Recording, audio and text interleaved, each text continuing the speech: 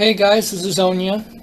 I recently uploaded a video of the Jubilees series, and I'm uploading another one now. This video particularly, continuing the study that I have been doing with Jackson Snyder's group on the Book of Jubilees. We're going through the entire book, and in this series, this video of the series, I focus on basically what follows after in Abraham's life, after the moment of when he became circumcised and circumcised his family. What comes after that, of course, is Isaac's birth and the destruction of Sodom and Gomorrah and the whole incident with Lot and his daughters, and then there's discussion about how angels interact with Abraham and people in general. That's discussed in Jubilees, and I touch upon that. Also, the big major thing, not in the book of Genesis, but the major emphasis that Jubilees reveals to us, is the origination of the Feast of Tabernacles, Sukkot, and the Messianic connections, the amazing vision that Abraham had of the Messiah. That is, I talk about that. And then we also touch upon a little bit of Abraham's love for Ishmael. Genesis misrepresents how Ishmael is regarded in our copies. But in Jubilees, the correct understanding of the Hebrew behind Genesis is revealed, that it's not, Ishmael was not cast in a negative light. He was loved by Abraham, and Abraham continued to love Ishmael. There was no malice or ill will towards Ishmael by Abraham, nor was there any animosity between Isaac and Ishmael. So that's something I talk about, and then I focus at the end of this video on the sacrifice of Isaac, and I show how our understanding of Abraham's sacrifice of Isaac is completely different than what the truth is. Basically, we try to justify how it's possible that Abraham could be commanded to do such a horrible thing, right? Well, in this video I explain how human sacrifice is not inherently wrong, and why Abraham was willing to do it. So that's a major thing that I think once you understand that, it really changes your perspective on morality. Once you realize that morality is centered on the Creator and not on man's private interpretation and man's subjective cultural norms. Once you apply a more logical, consistent basis to how you view morality, our whole perception of the story of Abraham almost sacrificing Isaac, that perception changes. And a lot of people cite that story, like atheists will cite that story as an example of how the Bible is evil. This video shows how the Bible is not evil for the whole human sacrifice thing. So I think that it's very compelling when you approach it from that perspective that I do in this video. That's pretty much the gist of this Bible study that I have done for Jubilees, showing how Jubilees gives great insight into these topics that Genesis does not, and essential information is revealed to us through Jubilees and its connection with Genesis. And I just want to say that if you support the work I'm doing, please consider supporting me through various means, either monetarily or through support of your time. You could volunteer to help me with different projects I'm doing. There's many ways people can try to help and assist. It doesn't have to be just through money, but if you do feel led to send some money, that would really be a blessing, and I would definitely seek to use it for good. So if you want more questions on exactly what my ministry is about, just contact me, private message me, and I will definitely explain to you what my goals are for this ministry and my other ministries connected to this. Because I have many goals beyond the Bible Project. I also have the goal of establishing community and social reform, helping people in need. So I can do more videos about that in the future, but I'll leave it there for now. And enjoy this Bible study, guys. Shalom, and Yahuwah bless you guys.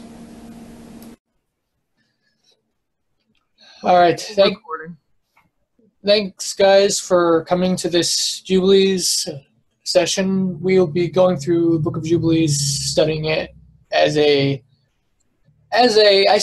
study it as a biblical text on a similar level with Genesis. So people might not necessarily agree with that perspective, but it's kind of interesting to see what you can possibly glean when you approach the book from that angle.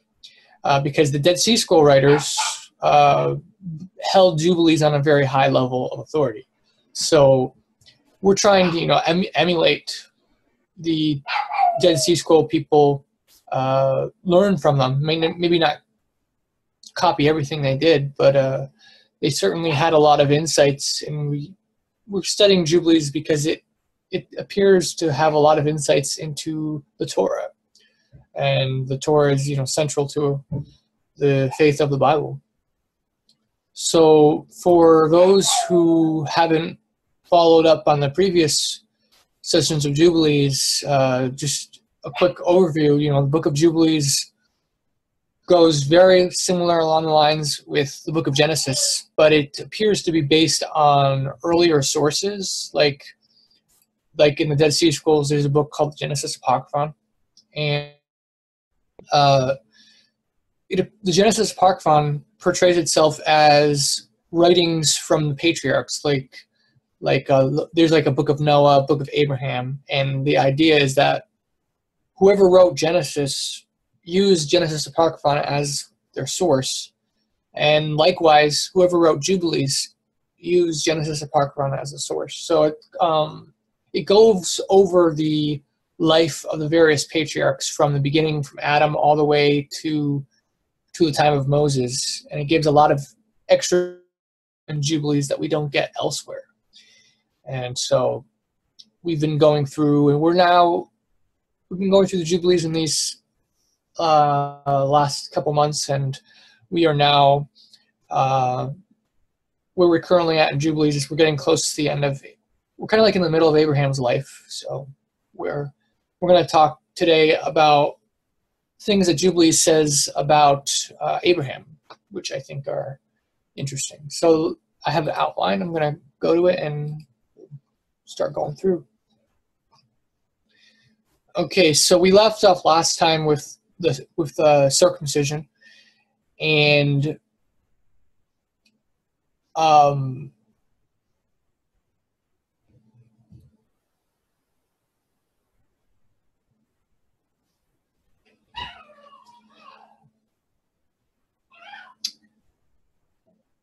okay, we see that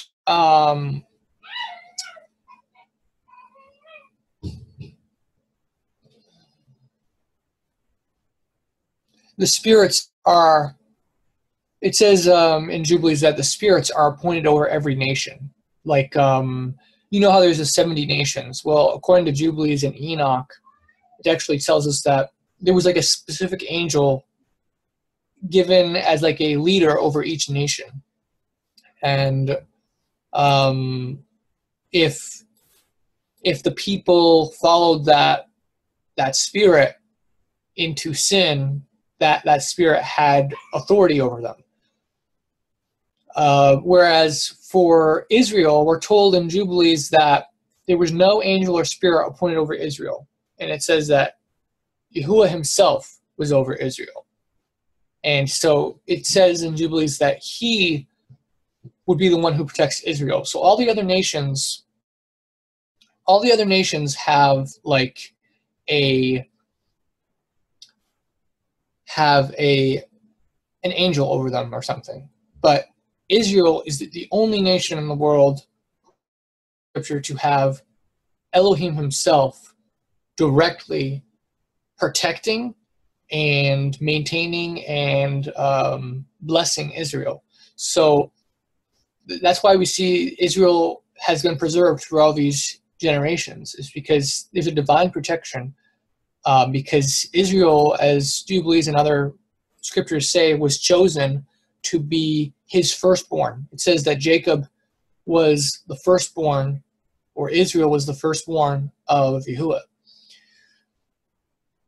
And Jubilees strongly emphasizes that aspect, that Israel was chosen to be the special people of the Creator. And it places special emphasis on the importance of circumcision, and basically tells us that it warns us that Israel will forsake circumcision, and if they forsake circumcision, that's akin to forsaking the covenant. People might not think it's a big deal to not circumcise, for Israelites not to circumcise their kids, but if they don't do that, that's a forsaking the covenant. And if you forsake the covenant, you're not under the protection of the covenant. And it says in Jubilees that if the covenant is forsaken, they would be removed from the land. So it connects the idea of the exile with the idea of not keeping faithful to the covenant.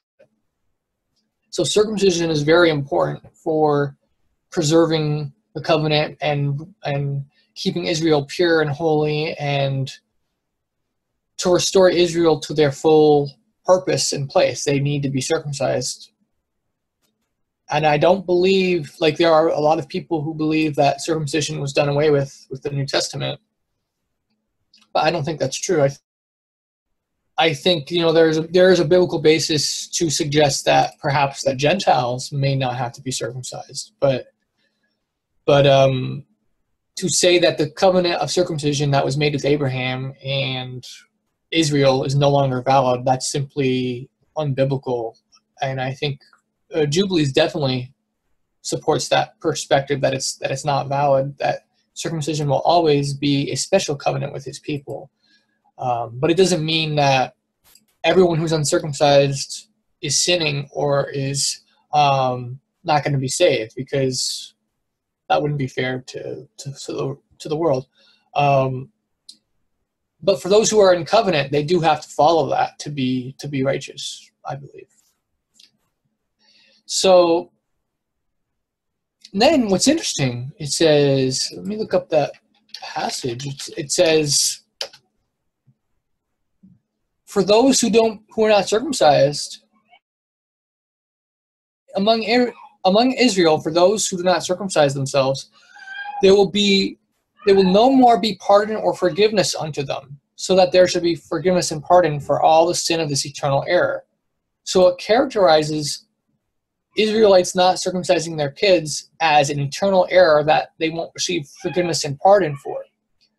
So the way Jubilees is presenting it is that basically, in order for Israel to receive pardon, they need to be circumcised. They need to be faithful to the covenant. So there's an important principle in Jubilees that obedience to the covenant is required for Israel to be accepted by the Creator. If Israel forsakes the covenant, then they won't be forgiven. They won't receive pardon.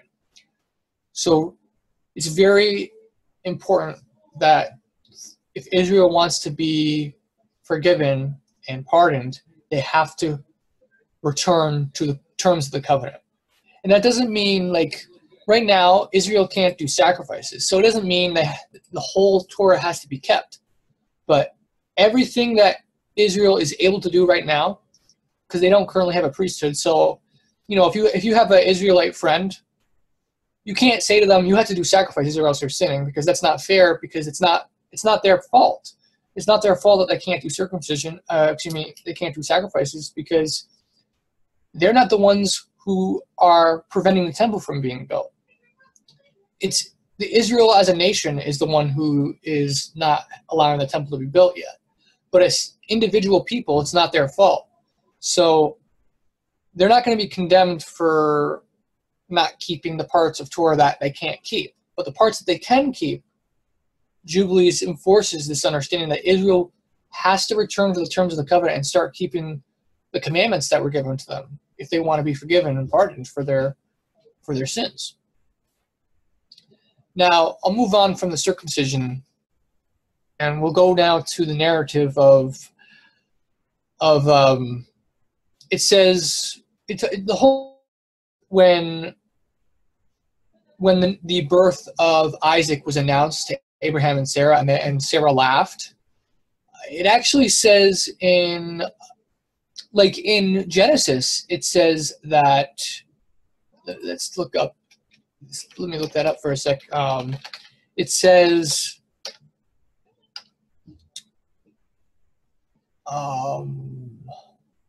first it says, Yahuwah appeared to Abraham, and then Abraham looked to his eyes and saw 3 men standing by. And then it says Sarah laughed within herself, and then it says Yahuwah said to Abraham, "Why did Sarah laugh?" And then a little bit later, it says Sarah denied it, saying, "I did not laugh." And then it says, and he said, "No, but you did laugh." That's presented as Yahuwah speaking to Abraham and Sarah. Jubilees, on the other hand, gives a slightly different account of it, where it says that the angels. Jubilees is one of the few books that suggests that, like as the New Testament says, that the law of Moses was given to Moses through angels, and Jubilees is written from the perspective of angels talking to Moses, saying, we did this. It's actually angels talking with Moses and saying things from their perspective that happened throughout the history of the patriarchs. So in chapter 16 of Jubilees, we see that the angels are saying that we appeared unto Abraham and we talked with him, and we announced to him that a son would be given to him by Sarah, his wife.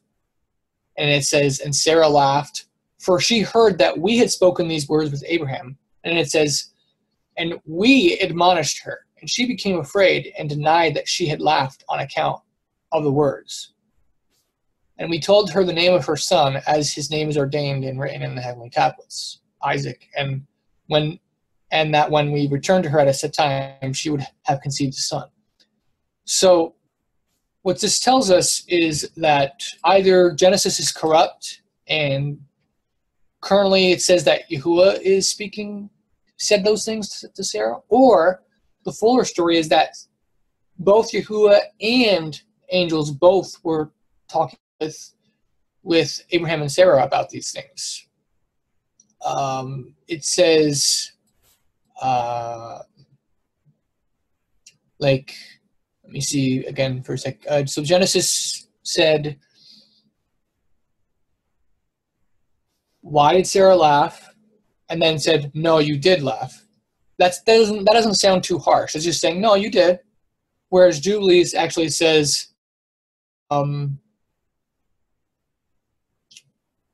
"We admonished her."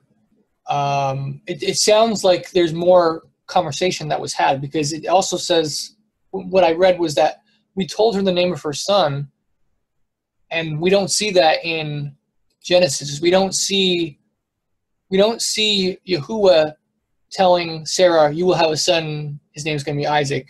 But Jubilee says that the angel said that to Sarah.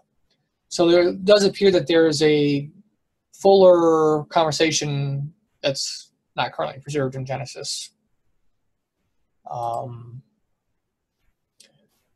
Now, another thing that's very important for our time period today is the Sodomites, the sins of Sodom. And what it tells us is that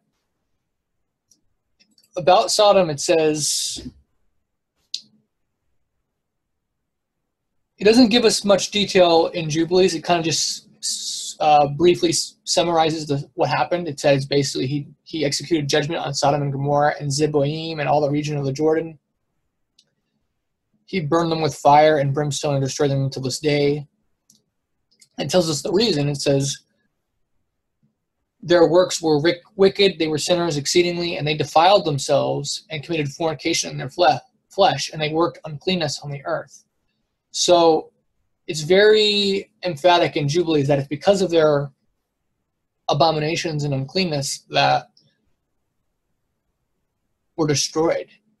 And people might say that was just Sodom and Gomorrah. That was a one-time thing. But according to Jubilees, it tells us that the angels are portrayed as saying, God will execute judgment on the places where they have done according to the uncleanness of the Sodomites, like unto the judgment of Sodom.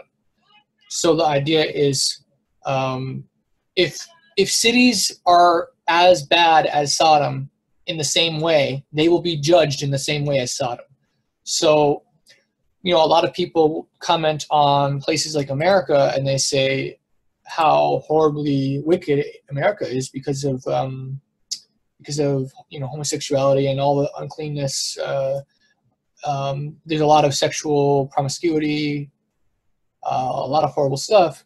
But that's a negative way of looking at it. But on the other hand, we do know that according to Genesis, it was said that Yahuwah would not destroy Sodom and Gomorrah if there was at least 10 righteous people, 10 righteous adults, basically. Because obviously it's not counting babies, because in Sodom and Gomorrah, there were babies that were innocent, but babies weren't considered righteous. They were just considered neutral because they hadn't done anything to be considered. You're righteous if your works are righteous, and babies didn't have any works. When they're born, you don't have any works, so you're neutral. So Abraham was told there has to be at least 10 righteous people, and so by derivation, we can kind of understand that that's referring to adult people. So if there was at least 10, we were told he was not going to destroy Sodom and Gomorrah. So it's a similar principle. But Sodom and Gomorrah, I believe, were cities. They weren't like huge nations necessarily. I think they were cities. So his judgment is more on cities. There are some cities in the U.S. that are horribly corrupt and overrun by animals. I forget which city it is, if it's Chicago, or I can't remember which city exactly. But there's some cities which have high crime rates, and they're overrun by wild animals. And that's because those cities have a lot of wickedness. In what we can glean from telling us that if any city is as wicked as Sodom was, it will be destroyed in the same way. It will have catastrophic destruction. This is an important principle that it still applies to our day. A lot of people think that that's just in the Bible days, but it still applies. And some of it is through nature. Like some of the punishment comes through the way the world is set up scientifically. Like, so the Torah says there's blessings and curses for obeying the law or disobeying the law. If you disobey the law, there are curses associated with it. And one of the things that makes a lot of sense is the laws of uncleanness. Like, if we do uncleanness, like if we eat unclean animals like pork, things like that, well, there's a lot of diseases in those things. And, people can get STDs. And so the fact that we're told to wash ourselves after we have sexual relations, that makes sense, because if those types of fluids are conductors of uncleanness very easily and disease, well, it makes sense why we were being told wash ourselves, purify ourselves from the uncleanness, because if you don't, disease can spread. So the sins of Sodom, which were included homosexuality but was not limited to it, even if they're not destroyed like Sodom, they could still be punished in a similar way, because their sins may come back at them by getting diseases. And we know that, like with AIDS, HIV, that's a way. That's one of the ways where people are punished for their sins. But we do know that, unfortunately, some people, innocent people, are harmed from that, like babies that are born to someone with HIV, I believe will get that as well. So it's not their fault. But in general, these diseases are there to serve a purpose of punishment of sin. And so whether it be through the fire from the heavens destroying a place like happened with Sodom, or whether it be through disease destroying a place, we're just told that there will be destruction for places that are as wicked as Sodom and Gomorrah. Now, what's an interesting it says, you know, the whole thing with Lot and his daughters. You know, Lot slept with his daughters when he was young. But what's interesting is Jubilees says that such had not, when Lot and his daughters committed that sin on the earth, the incest, such as had not been on the earth since the with his daughters. The implication of Jubilees is that from the time of Adam onward, all the way up to the time of Lot, no one committed incest in that wicked way.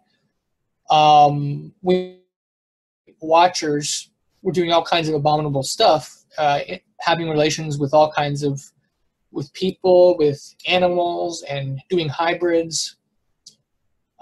So there was wicked sin at that time.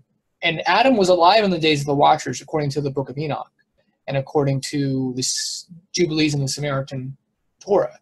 Adam was actually alive when the Watchers sinned and mixed with the various sexual sin. So, but after that time, after the flood happened, it was purified, and according to the abomination of incest up until the time of Lot. But when Lot did it, basically Lot was the first one from the time of the flood that did incest. And so we see Jubilees gives a strong, harsh warning that the children of incest appear to be cursed, according to Jubilees. At least the Moabites and Ammonites were. It says that it was commanded and engraven concerning all his seed to remove them and root them out. And that may be because children of incest, you know, they are horribly diseased typically, and have all kinds of horrible birth problems, and it just keeps passing on to the next generation. And there is importance about preserving the genetic purity of people. So we do see that principle of Jubilees, that offspring of incest. It doesn't really. Let me see. Actually, there is a place in the Torah which appears to have something similar for, like. Let me look at that for a second. It's in Leviticus. It's either in Leviticus 8.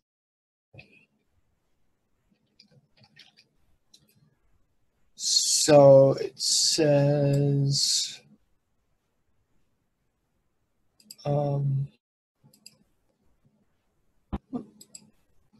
it's slow at the moment. Hold on. Okay, so it says,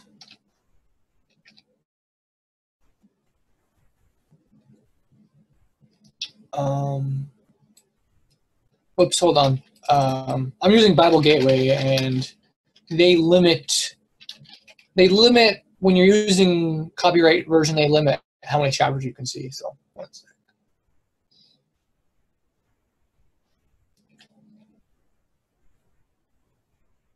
Okay, so here's an example. It says,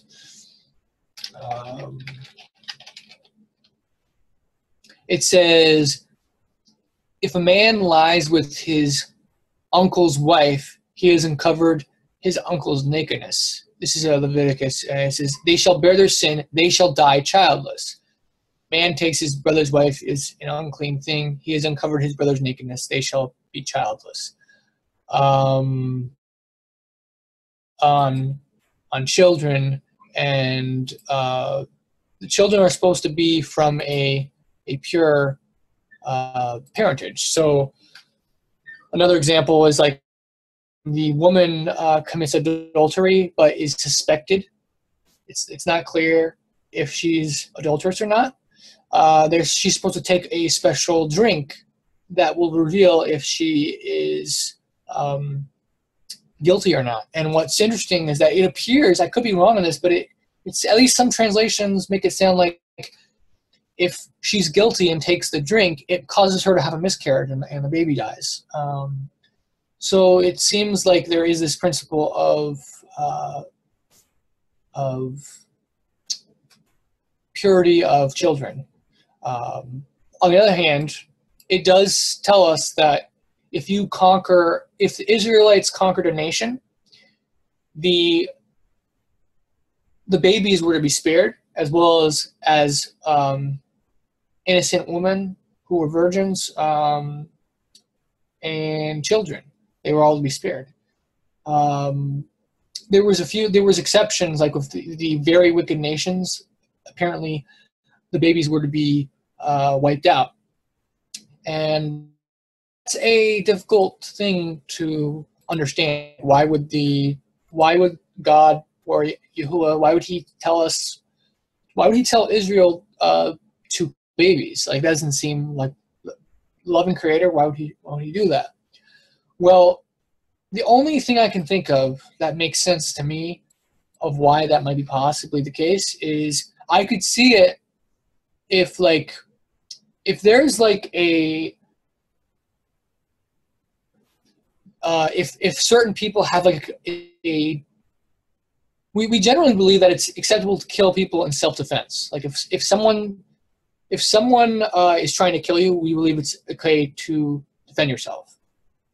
Also, if someone's unintentionally trying to kill you, they don't realize what they're doing is about to kill you, it is also acceptable to defend yourself. Even if they don't understand that what they're doing is almost about to kill you, you can still defend yourself and protect yourself. So from that perspective, if, like, say the Canaanites, all the Canaanites were supposed to be, all of them were to be wiped out. So it may be that the Canaanites had really contagious diseases that if they kept the babies would have spread these horrible diseases and tons of Israelites would have died. So that may be an explanation for why they might have killed all the people of certain nations if there were like really bad diseases that would have threatened the life of Israel. That's the only thing I can think of why it might be acceptable. But so there is a principle of if there is horrible disease in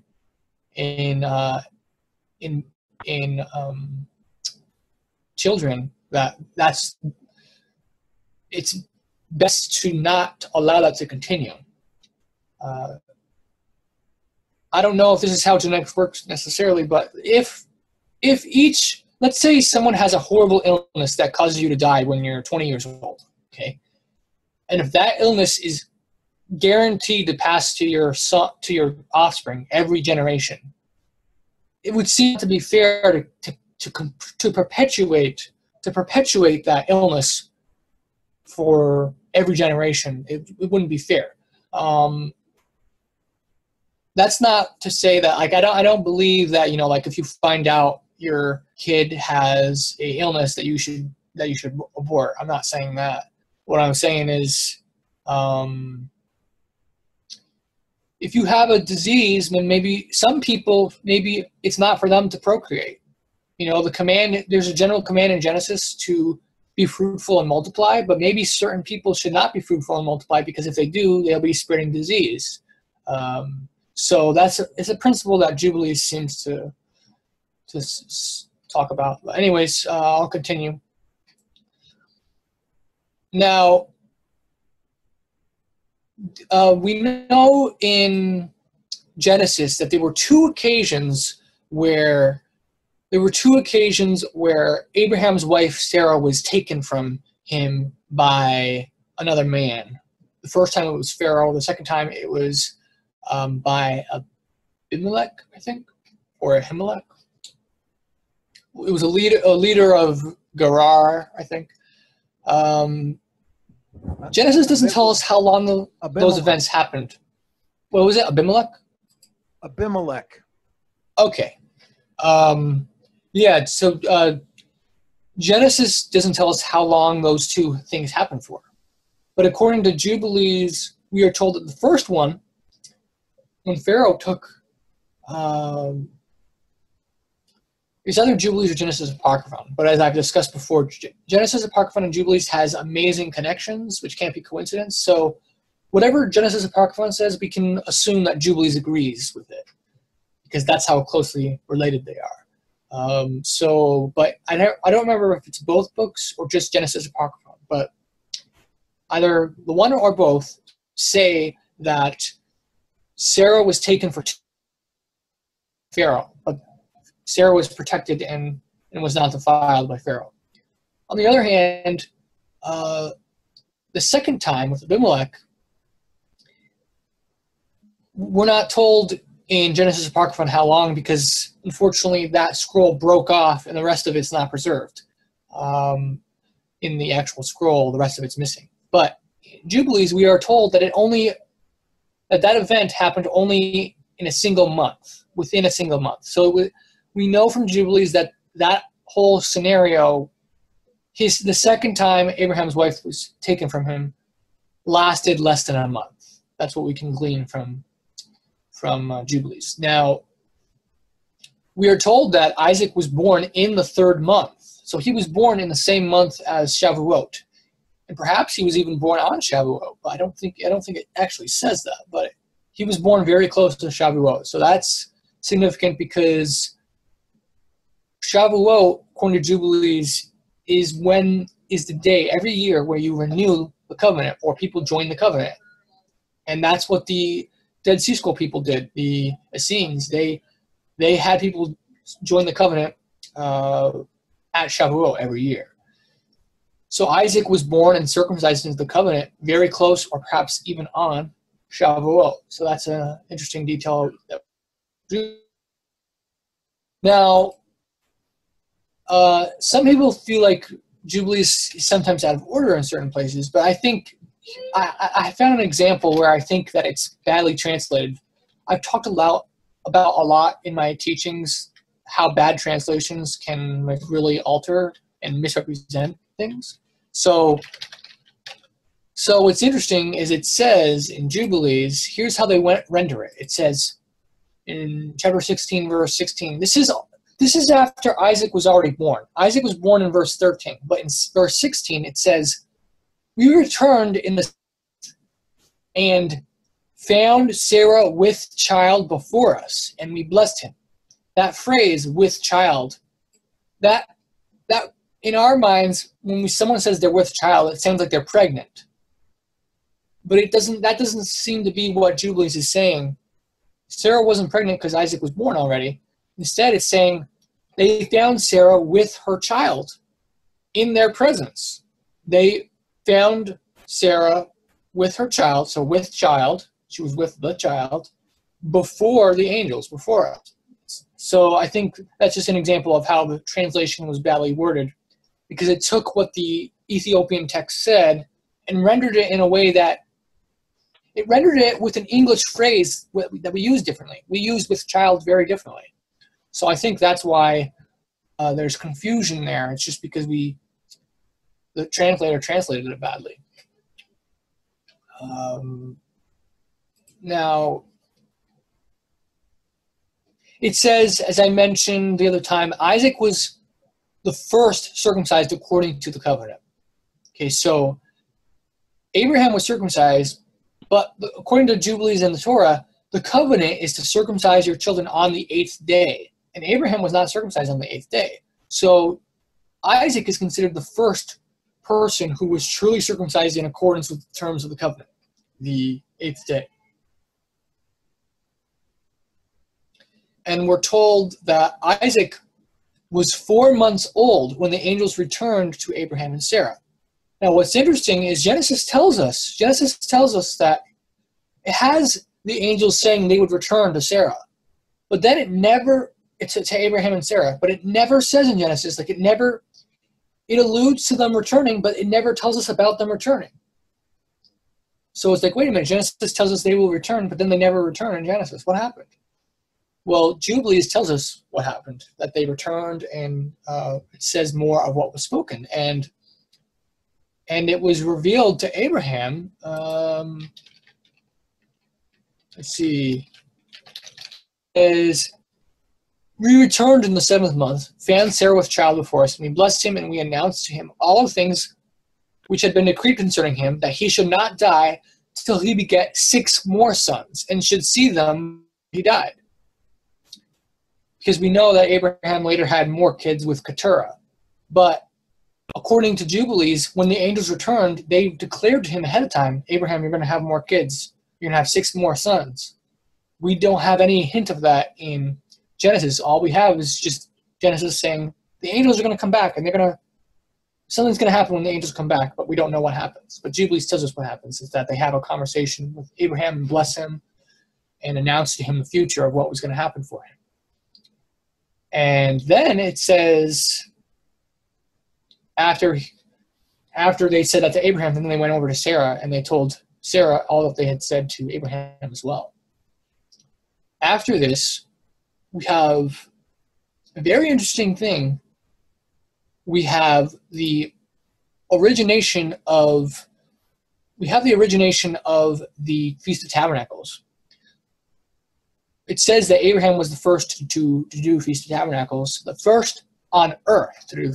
It's possible that we do know Jubilees tells us that some of the other stuff like Sabbath and Shavuot was kept in heaven by the angels prior to any human keeping them on earth. So it's possible the same thing as the Feast of Tabernacles. But we're told on earth, Abraham was the first to celebrate the Feast of Tabernacles. And it says, no uncircumcised person and no stranger was with them during Feast of Tabernacles. So it appears to be the case that just like Passover, if you want to partake of Passover, you have to be circumcised. And in the same way, if you want to partake of Tabernacles with Israel, you have to be circumcised. Otherwise, you cannot dwell with them in the holy. It actually says, like in the Dead Sea Scrolls, in the Temple Scroll, the Feast of Tabernacles was to actually be observed in the temple area, in the courtyards. And according to the scriptures, no one who is circumcised is allowed to enter the courtyards of the temple. So keep tabernacles with Israel in the holy place, you had to circumcise yourself. So Jubilees, that teaching about Jubilees is in line with the Temple Scroll, and in harmony with the whole principle of being circumcised if you want to keep Passover. And it wouldn't make sense for the Creator to say, all the other festivals you can keep if you're uncircumcised, but only Passover you can't. Like, it makes sense, majority of the holy days you need to be circumcised because you have to be part of the covenant. Keeping these holy times is a holy thing, and you do it with the holy people. So to join them, you have to be circumcised and purify yourself to fellowship with them, with the holy people. That's what the teaching of Jubilees presents to us. But what's interesting is it tells us that Abraham was extremely joyful, rejoiced. It says celebrated this feast during 7 days, rejoicing with all his heart and with all his soul. And it says he called the name of this festival the festival of the Lord, a joy acceptable to the Most High God. There's all throughout this chapter, it's just so weird and peculiar. It places a big emphasis on his joy, his rejoicing. So Abraham was truly joyful and greatly pleased with this whole thing. And it says, there's a little verse that's interesting. The verse says, he blessed his creator who had created him in his mission, for he had created him according to his good pleasure. And it says, for Abraham, for he knew and perceived, hold on. They capitalized this in this translation, but we know capitalization is not original, and that's interpretive. So I think it's wrong to capitalize it. And it says, for he, I think it's referring to Abraham, not the Creator. For he knew and perceived that from him would arise the plant of righteousness for the eternal generations, and from him a holy seed, so that it should become like him who had made all things. What's really peculiar about that verse is this whole chapter really illuminates a chapter from the Gospel of John. In the Gospel of John, I've told this story before, this interpretation before, but basically in the Gospel of John, you have the Messiah in the temple area during the Feast of Tabernacles and saying, when it was the Feast of Tabernacles, he was saying, Abraham rejoiced to see my day. He saw it and was glad. So that doesn't seem to be coincidence that during the Feast of Tabernacles, he's saying, Abraham rejoiced to see my day. And what does Jubilees say during the Feast of Tabernacles? Abraham rejoicing. It says why? It says Abraham blessed his Creator because he saw that from him, from himself, from Abraham, would arise the plant of righteousness, the Messiah, for eternal generations. And from him, a holy seed, that it should become like him who had made all things. So if this is the prophecy of the Messiah, Abraham saw the Messiah during the Feast of Tabernacles. He saw that the Messiah would come from him and that he would become like the Creator. So it appears that pointing us back to Abraham rejoicing to see the day of the Messiah during the Feast of Tabernacles. So that's just an amazing connection there that I think is not coincidence. And there's all the other connections with the New Testament too of Jubilees, but that's one of the more interesting ones, I think. And there's also peculiar laws for the Feast of Tabernacles that we don't see anywhere else. And I've talked about how the Temple Scroll has extra laws. So it appears to be that Jubilees is revealing to us some of these extra laws that was once in the Temple Scroll, because the Temple Scroll has pieces missing. So we don't know all the laws that once were part of the Torah. But Temple Scroll gives us a good number of extra laws, gives us an idea of what we're missing. We know from the Temple Scroll that there was plenty of extra laws for the holy days. We just don't know all those extra laws. But Jubilees reveals to us some of the extra laws for some of these holy days. And for Tabernacles, it tells us that it says, it is ordained forever regarding Israel that they should celebrate it and dwell in booths and set wreaths upon their heads and take leafy boughs and willows from the brook. So it says, is to set wreaths upon their heads. That's a tradition that's lost.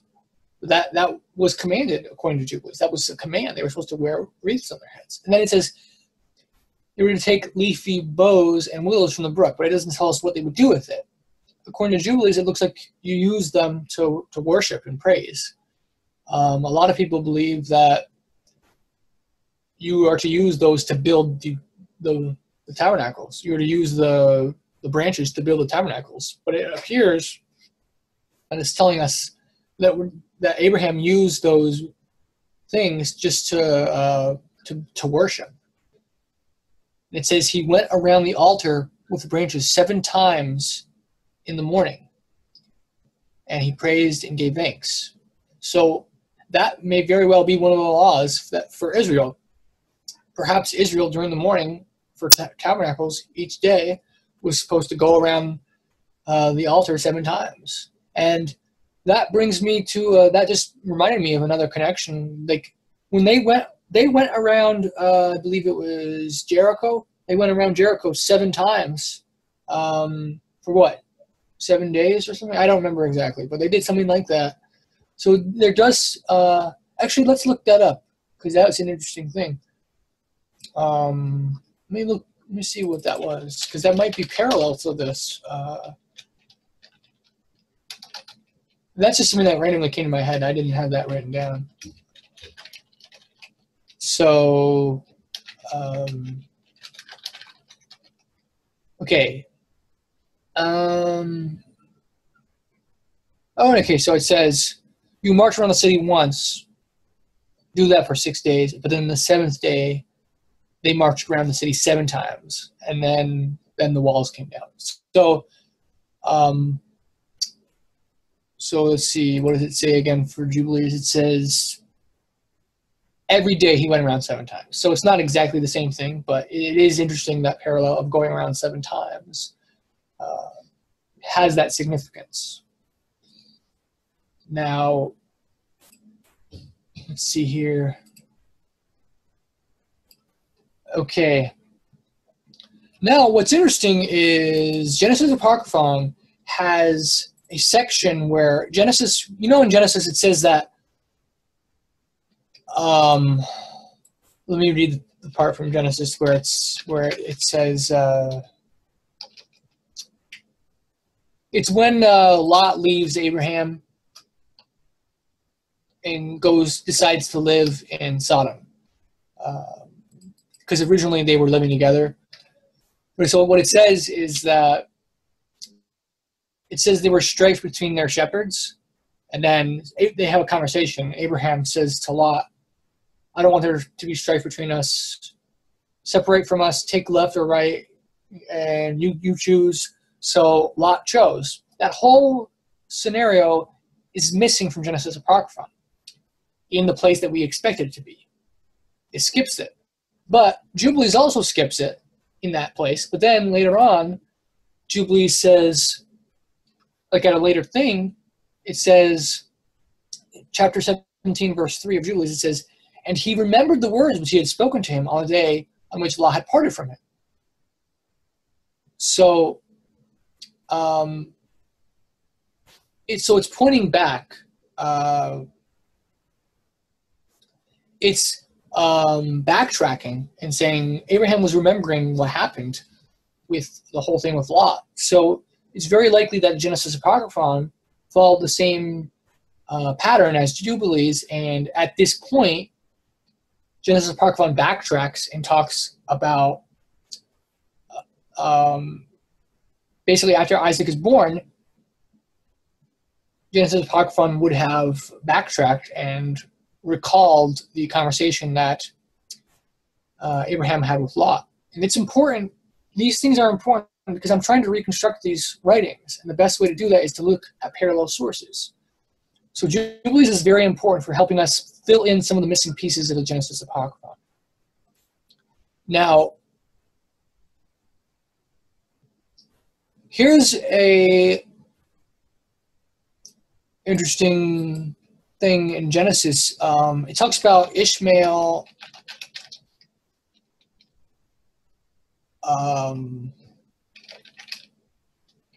Let's see. Let me just get to that passage. Okay. All right. So traditional interpretations are, it says right here, this is from the New King James Version, and it says, Sarah saw the son of Hagar the Egyptian, whom she had borne to Abraham, scoffing. Then you look at the footnote, and it says, literally, the word literally is laughing. So the translators thought, Ishmael must be like mocking or something. And some of the rabbinic commentators believe that. They believe that Ishmael was mocking Isaac or something along those lines. That's an interpretation you can get with Genesis. With Jubilees, you can't get that. Jubilees is very clear that what happened is that they were just playing. It says, Sarah saw Ishmael playing and dancing, and Abraham rejoicing with great joy. And she became jealous of Ishmael and said to Abraham, cast out this bondwoman and her son. So it wasn't because Ishmael was being a horrible son and was like mocking Isaac or anything silly like that. It was instead Ishmael was rejoicing with Abraham, and and Abraham was like, it says Abraham was rejoicing with great joy. So imagine if Sarah saw Abraham being like extremely joyful over Ishmael, she would be concerned that he was being a little bit too joyful with Ishmael. So that explains why Sarah was jealous in the first place, is because she was legitimately concerned that that Abraham would be too much loving Ishmael, and that Ishmael would take the place of Isaac. It wasn't because Ishmael was persecuting Isaac or anything like that. So that's the way that Jubilees can... There's so many interpretations people have with Genesis and other books of Scripture, but when these other books are taken into consideration, if we hold them on an authority level, these extra details of Jubilees can help us refute false interpretations of Scripture. So it is important for that purpose. What's interesting is usually in Jubilees, an angel will say, the angel of Jubilees will say, we appeared to Abraham, we did this, we did that. But not in the case of Hagar. It says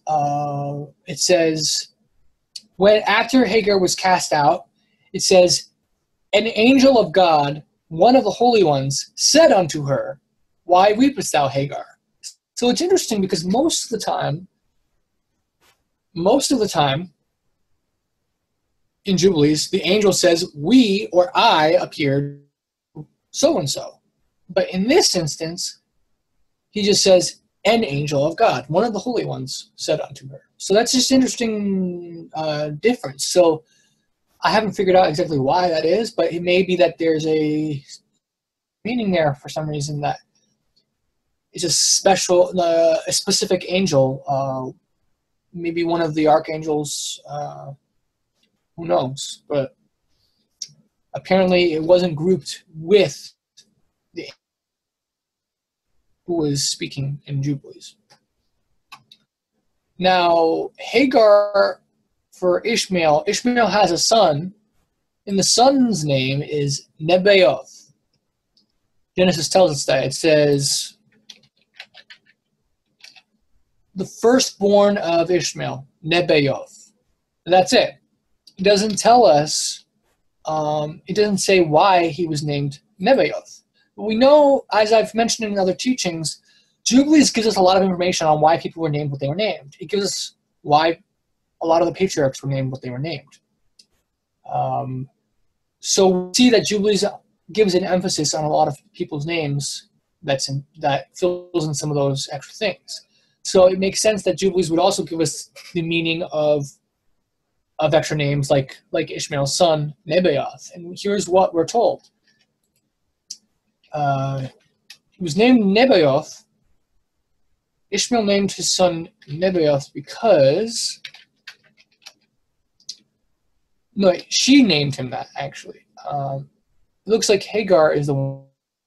Wait, hold on. No. The wife of Ishmael bare Ishmael a son, and... Oh, that's confusing. Okay, so it says, she bare him a son, and he called his name Nebaioth, for she said... So apparently, it was the woman that said something, and then Ishmael was like, oh, okay, I like that. I'm going to name him that. So his wife had said, the Lord was nigh to me when I called upon him. So that's why Ishmael named his son Nebaioth.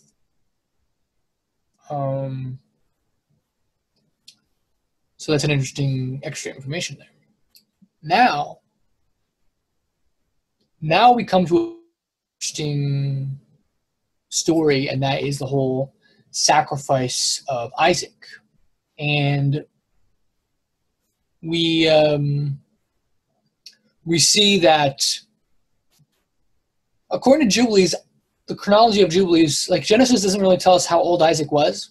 Jubilees tells us how old he was. Jubilees tells us Isaac was 21 when Abraham tried to kill him as a sacrifice. So Isaac was an adult. So it's unlikely that Abraham kidnapped Isaac and tied him up and said, okay, you're coming with me, Isaac. So, for example, 1 Clement says, Isaac, with perfect confidence, as if knowing what was to happen, cheerfully yielded himself as a sacrifice. So 1 Clement, which was authored by Clement of Rome, most likely, believes that Isaac did that willingly. He followed Abraham willingly. And there's a Dead Sea Scroll fragment which also has Isaac saying to Abraham, "Tie me up." So it has Isaac actually explicitly saying, "Tie me up." And the way Genesis portrays it, it seems like some people think that like Isaac is like a little child and says like, "Dad, where's the offering?" And then Abraham says, "Where's the animal, Dad?" And then Abraham's like, "It's okay, God will provide the animal." Meanwhile, he's getting the knife out and about to kill his little child. That's the way people portray it. But Jubilees presents it very differently, where it has Isaac as a full-grown adult, and he's willingly going up. At first, Isaac's saying, where's the offering? And then Abraham says he will provide an animal. So perhaps Isaac had this idea that, like Abraham, perhaps they thought that that no matter what was going to happen, Isaac would still be preserved, and that somehow Isaac would either be raised from the dead or would be spared. And so it seems like they were asking, where's the animal? Where's the animal that we can use to give an offering? And he says, Elohim will provide the offering, and of course, provide the animal. And the animal was provided in the bushes, we know. So Hebrews is the one that says that. It says, by faith Abraham, when he was tested, offered up Isaac.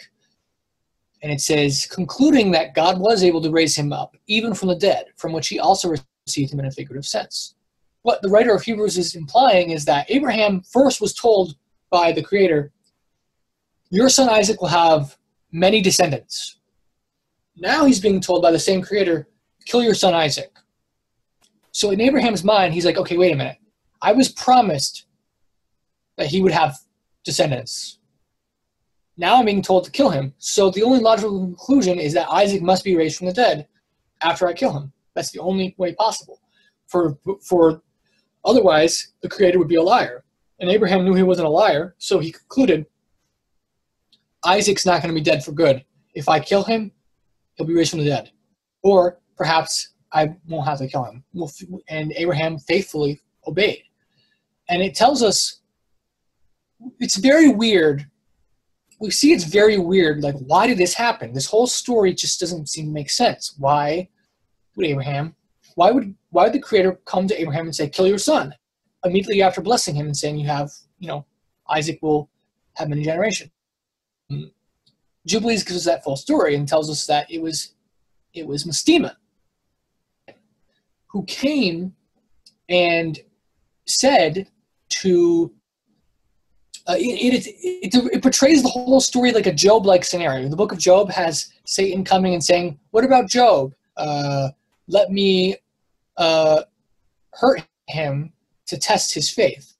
And the Creator, in this case, Satan did not hurt Abraham, but he challenged the Creator and said, basically the reason this happened is it says that there were voices in the heavens that declared Abraham was super righteous and faithful in everything. And when Satan heard that, according to Scripture, like Jubilees, Satan has a role of challenging people's claims to righteousness. So he came over and said, you claim Abraham's righteous, but he had in everything, but he hasn't been tested in all ways. See,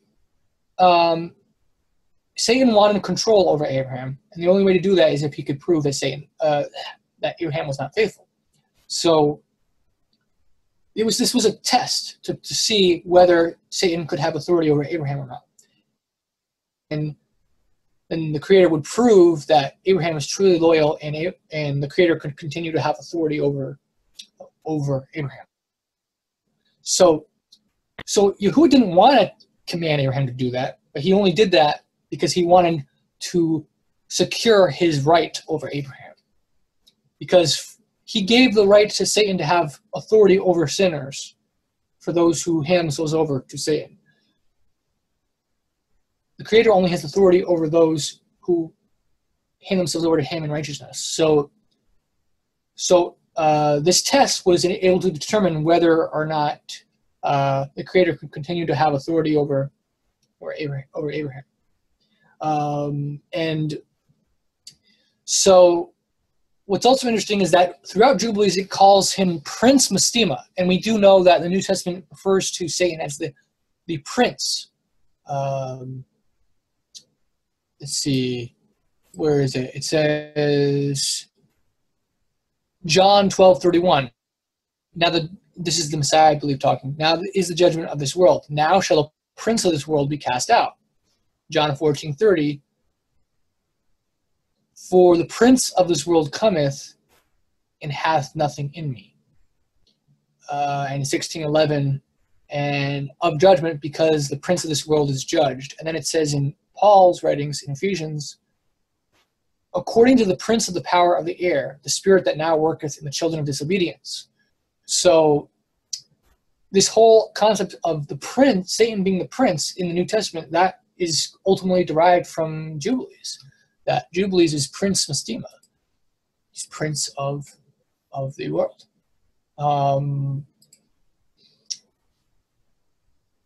Now, let's see.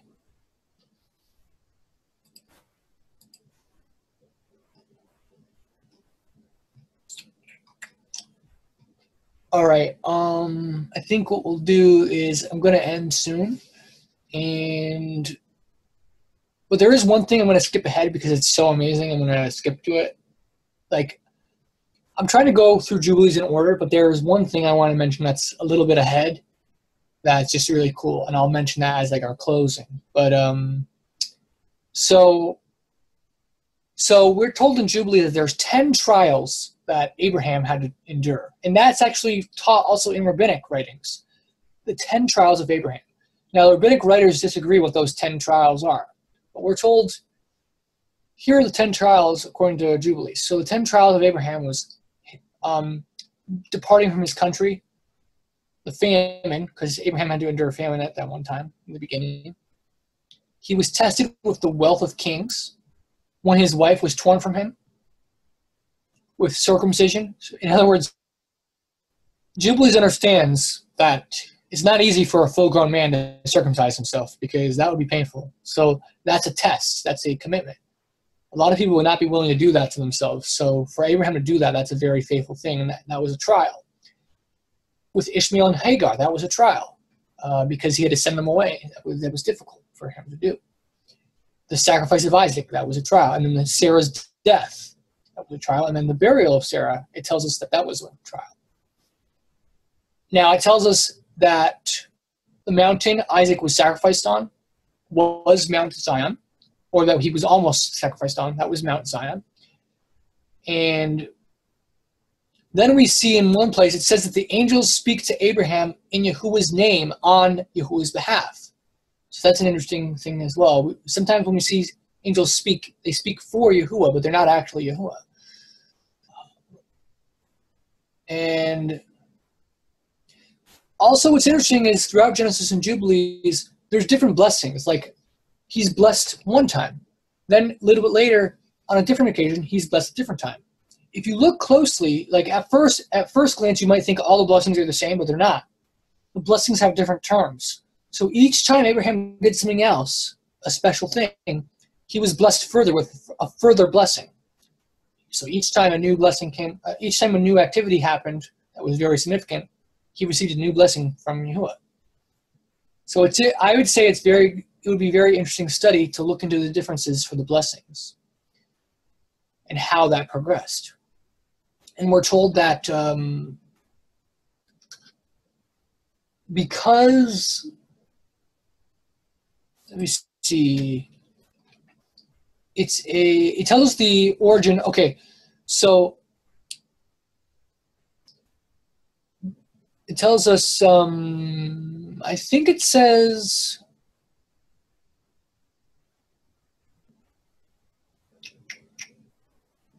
I think this is in the first month.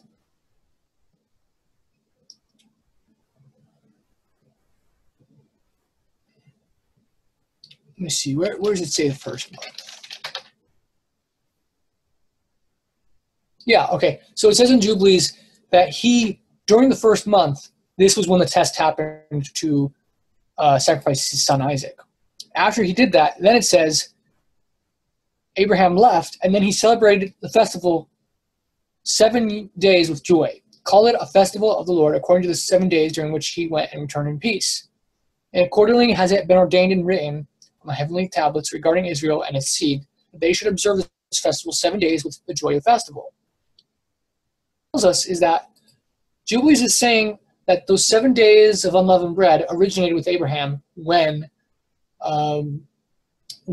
Isaac was nearly sacrificed. So what's one of the really cool things of Jubilees is it goes through each holy day and tells us when it originated. It tells us Shavuot was first kept by Noah, 7 days of unleavened bread, and Feast of Tabernacles first kept by Abraham. Jacob was the one who first kept Day of Atonement and the 8th day, the day after Tabernacles, because there's 8 days, the 7 days of Tabernacles, and then the 8th day is the great day. The 7 days originated with Abraham, the 8th day originated with Jacob. That's what Jubilees tells us. And of course, we know Passover originated with Moses. So we see in Jubilees the origin of each holy day, so that's really cool. The only one we don't see is we don't see the Feast of Trumpets. We don't see that one in Jubilees. So there could be 2 reasons for that. One, it could just be a corruption, or perhaps Jubilees speaks of the 4 new month days, and it says it's the first of each month. First of the fourth, first of the first month, first of the fourth month, first of the 7th. So maybe Jubilees doesn't consider the Feast of Trumpets to be separate and considers it the same. That's a possibility. That could explain the absence of Feast of Trumpets from Jubilees. Now,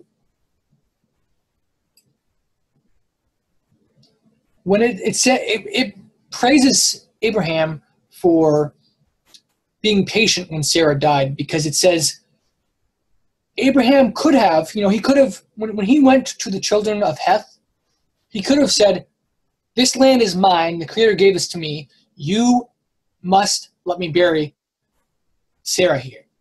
He could have said that, but that would have been a very bad witness. The people would have been they would have thought he was an arrogant man and very wicked to impose himself like that. He didn't do that. He didn't impose himself on people. Abraham was very kind and was very humble and said, I will pay what this is valued at. This is your land, and I know you will give it to me for free, but I don't want you to do that. It's very important to me that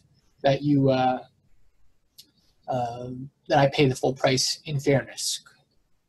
So Jubilees praises that as a very righteous, faithful thing because he was patient and didn't get snappy and upset when his wife died. And people could be like that when they're trying to do the funeral stuff. They get very uptight, but Abraham was not uptight. He wasn't impatient, so that was praised a lot. And so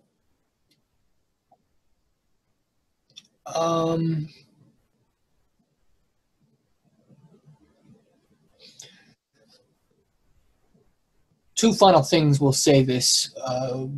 People, there's a bunch of people you'll see them on Facebook. You'll see there's a bunch of people who are saying really bad things about Yahuwah. One guy in particular, I think his name is Rich Grundy. I think his name is. I'm Facebook friends with him, but I don't really have much in common with him. And one of the things he says is like, he speaks against the Torah. He speaks against the Bible a lot, and it's one of those things where people don't believe. People oppose the animal sacrifices. It's one thing to oppose the animal sacrifices, but he takes it to a next level. He thinks like the God of the Bible, Yahuwah, is basically like an evil being, like a Satan or something. Anyway, there's this there's this really bad meme that's being spread around, which has the words, like it basically takes the story of Abraham and mocks it and makes it sound like Abraham was a crazy person because he was willing to murder his own son Isaac, and is basically portraying that as a very wicked thing. I would challenge that thinking, because here's why. Life and death is in the hand of the Creator, is it not? Is it the Creator gave us life, and at any time he gives life, he takes away life. So isn't it 100% within the right of the Creator to, if he wants a sacrifice, can he not say, I want you to kill these animals? He doesn't have to tell us why. If he says it, do this for me, that's his, he's the king of life. So if he demands life back, that's his prerogative. Who are we to oppose the Creator and say no? It's the same thing with human sacrifices. We know it doesn't actually say in Scripture that human sacrifice is abomination. It actually says sacrificing to other gods is an abomination. But nowhere does Scripture say that human sacrifice is acceptable, and nowhere does it say that it's unacceptable. We know from implication that it's unacceptable because humans are not clean animals, and we know that we were told in the Torah only clean animals are to be sacrificed. But Yahuwah could have easily changed his mind, or he could have, instead of commanding that, he could have said, no, I want you to sacrifice unclean animals. He could have chosen that if he wanted it, but he didn't want that for his reasons. And he made humans in the image of him. So I think the reason he didn't command human sacrifice is because he had mercy and compassion. He doesn't need sacrifice. He didn't want it. So he simply had no reason to ask for it. So he didn't ask for human sacrifice. But he certainly could have if he wanted to. And if he had, the whole world would be different, because we do know in ancient cultures why they practice human sacrifice. And why they do that? Because they have the same perspective. If it was their God wanted it, then that's what they wanted. It's this understanding that, we might, from our culture, we might say, I would never do something so heinous. But that's from the culture we're raised up in. What if we're raised up in a culture where it's acceptable? If we were raised up several hundred years ago, we would probably be raised up thinking slavery is fine. We're raised up in a culture that thinks slavery is not fine now. So now we have that default assumption and bias that slavery is bad. It's the same thing. No matter what, we're raised up in a particular bias. That bias could be righteous, it could be good, or the bias could be wrong. So we have to be understanding that there were different cultures that had different perspectives. And if we try to think about things from a biblical perspective of the ancient times, there was the culture they lived in. Abraham lived in a culture of human sacrifice. The nations around him sacrificed humans all the time, Sumerians, So when Abraham was living amongst those people, it wasn't outside the norm of culture for the Creator to say, sacrifice your son Isaac. The only reason Abraham thought that was strange was because that was contradicting the promise that he had been given. Abraham wasn't thinking, wait a minute, human sacrifice is an abomination. Abraham was thinking, wait a minute, you said that Isaac was going to have many children. How is that possible if I kill him? That's what Abraham was thinking. He wasn't thinking, no, human sacrifice is an abomination. I'll do this abomination anyway because you told me to. From Abraham's perspective, he didn't conceive of it necessarily as an abomination. So I think there is a perspective of how do we view the Creator. And we have assumptions that may not be accurate. And there was a time in the past, where I thought, if the Creator tells me to do something evil, I will not do it. That was my small thinking, though, because if the Creator tells you to do something, well, you have to know it. You have to know without a shadow of a doubt that it is, in fact, the Creator. If you don't know it's the Creator, then you should not obey the voice, because we do know Satan can talk with people. We know We know angels can talk with people. So you have to be absolutely sure that it is the Creator talking with you. If you know for a fact, like Abraham did, that it's the Creator talking, then in my perspective, I think we should do whatever he says. Because, for example, if he says, go kill that random person, we don't know why he wants us to kill that person. But what if that person is like a horrible murderer and is about to kill someone else? Is about to commit a heinous crime? We don't have that knowledge, but we have the faith that the Creator knows what he's telling us. And so we will do this on the Creator's behalf. If we kill someone innocent, it's not on us, it's on the Creator. If we murder someone because we're obeying the Creator and who is innocent and didn't deserve to die, then that blood is on the Creator. If anyone is guilty of sin, then it would be the Creator who commanded you to do that. You would not be in sin because you're just obeying in faithfulness what the Creator said. I used to think differently, but that's my take on it now. I think you follow whatever the Creator says. If it's just, there's many ways to understand, like it could be a test for different things. So all I have to say, I do think our perspective on the whole sacrifice thing is misguided from our culture, that we might have a repulsion to human sacrifice, but that's only because we were raised up to think that way. But from a biblical perspective, there isn't necessarily that same repulsion. All we know from the scripture perspective is that there never was a human sacrifice that was ever acceptable, and it would have been considered against the Torah because only clean animals are to be sacrificed. But according to Ezekiel, you know what Ezekiel happened in there? We were told that Yahuwah appeared to Ezekiel and said, I want you to cook food over human poop, basically. He basically said, take human excrement, cook it in a cooking pot as oil, cooking oil, and have food over it and eat the food in front of everybody. And Ezekiel was like, please don't make me do this. This is unclean. This is against the Torah. I don't want to do this. The Creator had mercy on him and said, okay, I won't force you to do that. But he definitely commanded him to do something that was against the Torah. But it's one of those things, like in the New Testament writing, extra, the Apocrypha stuff, it says that a bunch of the apostles drank poison and did not get harmed by it. So it's very possible that if the Creator commands you to eat an unclean animal, the poison that's normally in the unclean animal, you could be spared from. He's not going to tell you, okay, you can eat unclean animals now whenever you want. He's not going to say that. But there may be a time where he tells someone to eat an unclean animal, and it's not going to harm. The reason it's a sin to eat unclean animals is because it's unhealthy.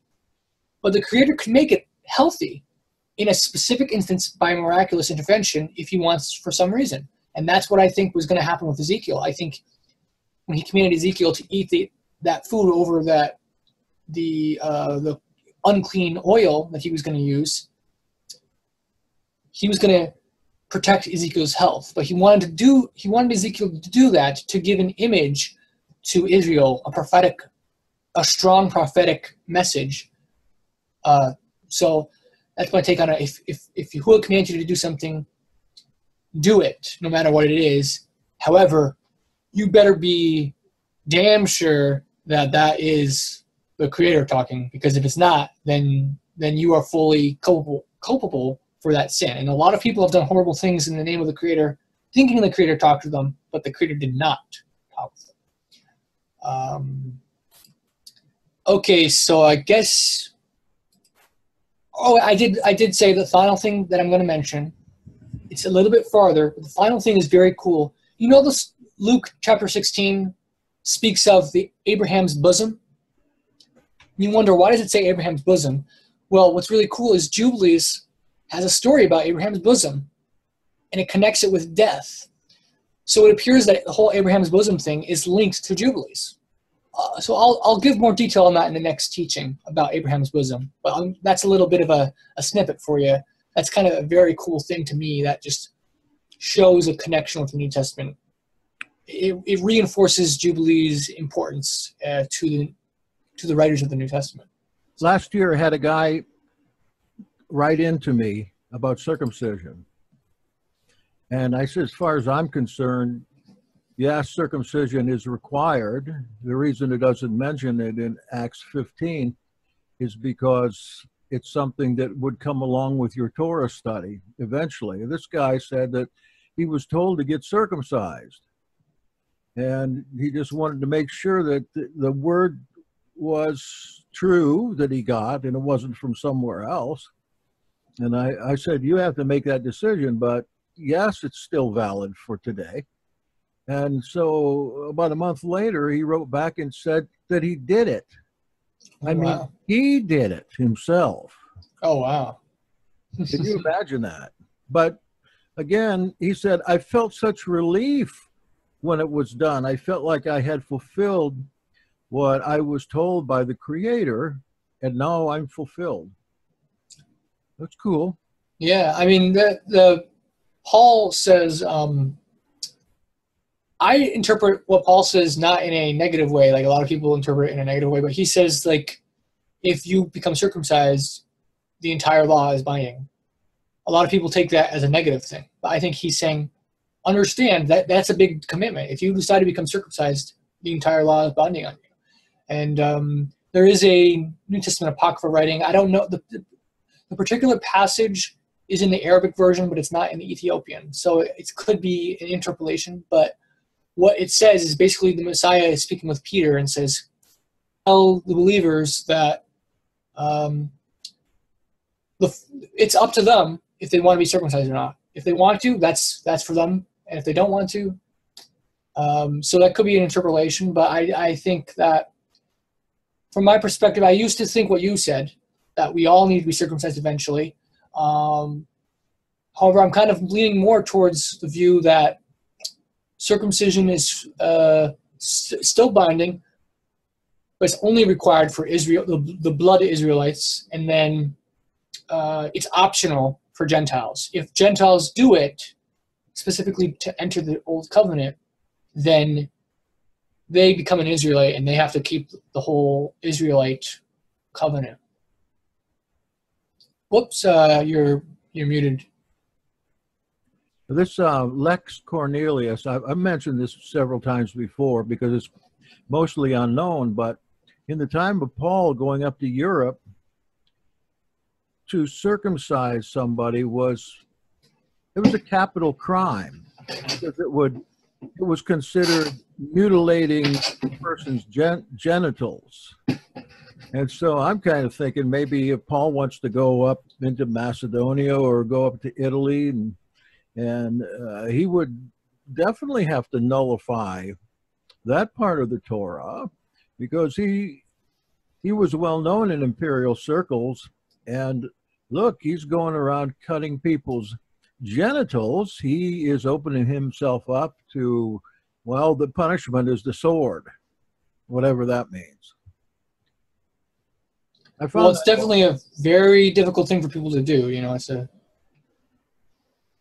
for babies because they don't, you know, they're not going to remember it. Yeah. Okay, great. Any final thoughts, people?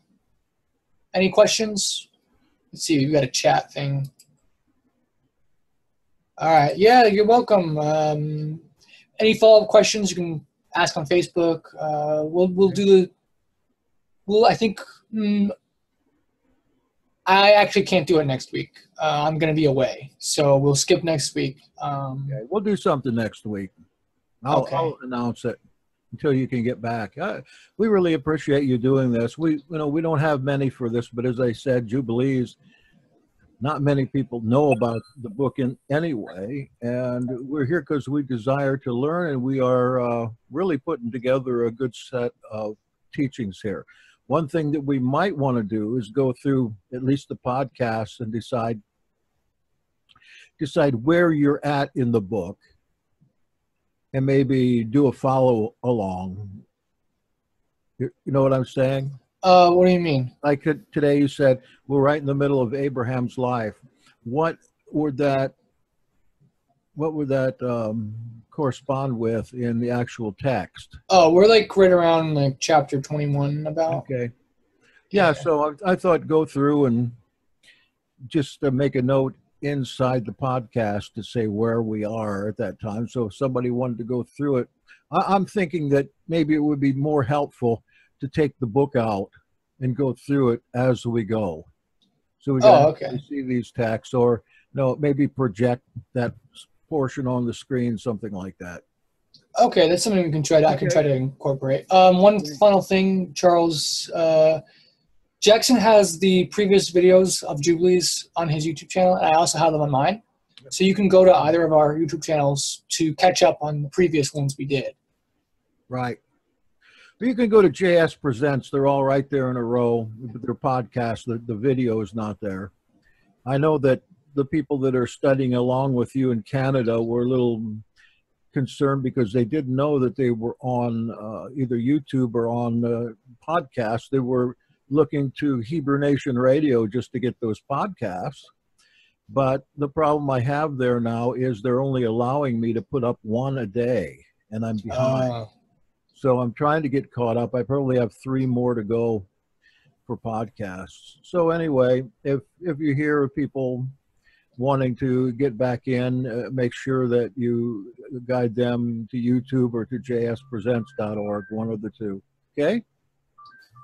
Thank you very much, guys. See you next time.